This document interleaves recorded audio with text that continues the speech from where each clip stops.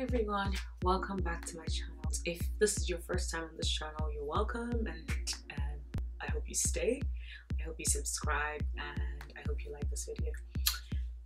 A bunch of helpful tips for people dealing with stress at work.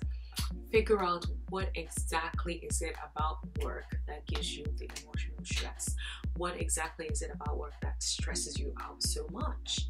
If it's because of the job itself, if it's within your power to change your job, then work towards doing that. I know changing the job isn't easy, so I understand that it's a transition. It's the people that you should know that no matter where you go, chances are you're probably going to find people that are hard to work with.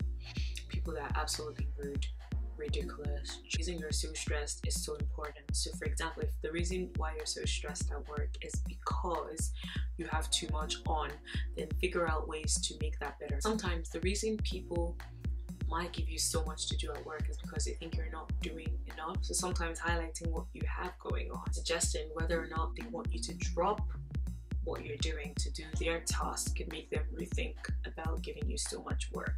And in turn, that should help reduce the pressure on you. That should in turn actually help your emotional well-being at work. Create a good morning routine. Need a really good morning routine that will pick you up and give you energy for the day.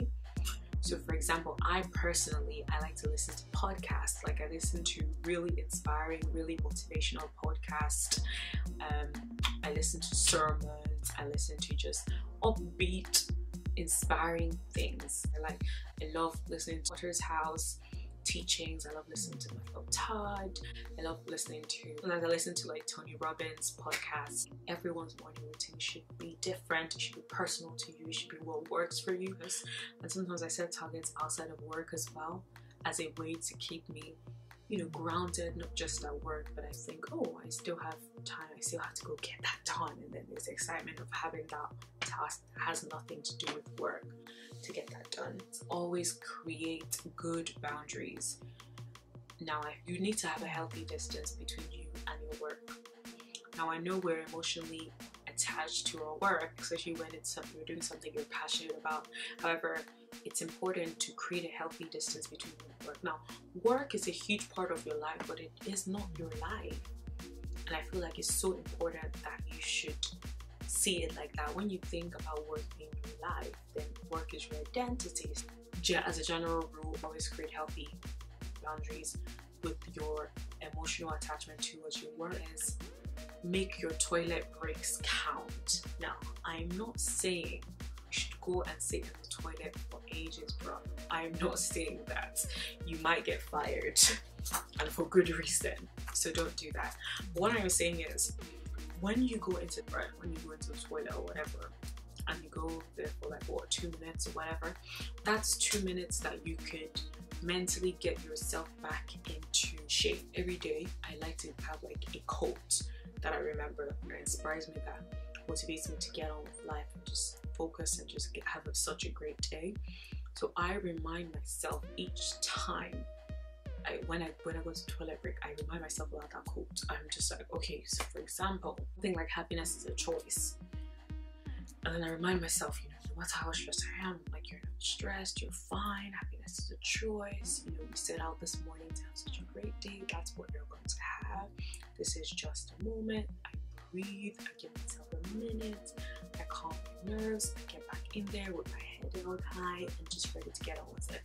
But yeah, that's what I feel like. Toilet breaks, make them count to you. And another thing I would say that really helps is try as much as possible to have a balanced lifestyle. I know it's hard. Sometimes work happens and work is just a lot and you just don't have time or the energy, frankly, to do anything else outside of work. But I feel like it's so important to have something else that you love doing. Now, don't ever let work take your hobbies away from you. Don't ever let work take things that are important to you away from you, because at the end of the day, work is a place where they pay you, to work on their dreams. So honey, if your work isn't your dream, best believe you need to be working at that place, then working outside of that place on your dreams, on your ambitions, on your things that make you happy. And personally, I feel like the key to dealing with emotional stress is a lot more inwards than outwards. It's getting to a point where you decide that I have the ability to determine how I deal with this. Yeah, stress will come left, right, and center.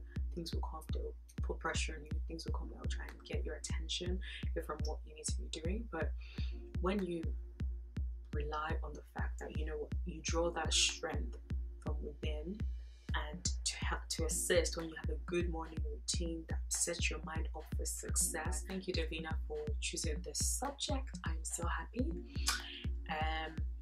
Yeah, like I think filming this, I kind of had to really think about what I do, and because at the end of the day, like I don't like to come here and like tell you how to live your life without it being something that I do that I feel works for me, and I hope that it works for you as well. So I enjoyed filming this video. On that note, thank you so much for watching this video again. I hope you leave a thumbs up. I hope you subscribe, and I hope you leave a comment in the comment section. Follow me on IG as well, Instagram, yes. I have some cool stuff coming up on YouTube soon, so stay tuned for that. This coming year, I want to do a lot of collabs. I will talk to you more about that in a different video. But yes, on that note, thank you so much, and I will see you later. Bye.